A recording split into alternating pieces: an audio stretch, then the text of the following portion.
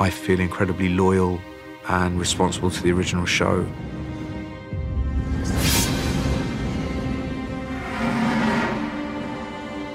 I have a great kind of desire to even be in the same room as that show because it was a game changer. George and his writing was a huge influence on me. It's an incredible feeling to achieve my dream job.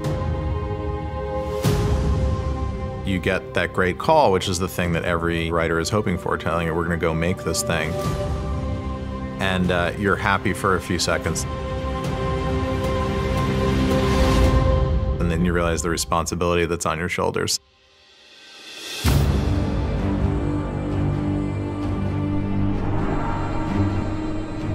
I'm excited.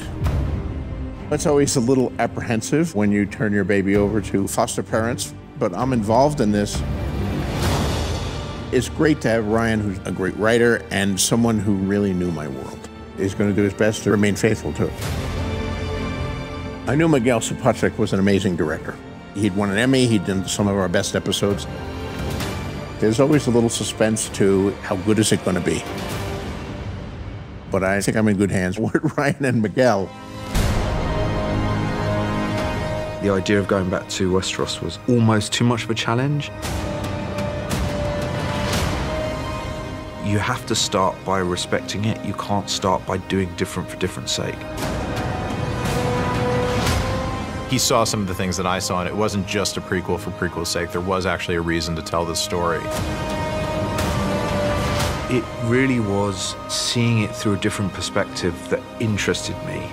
Men would sooner put the realm to the torch than see a woman ascend the Iron Throne.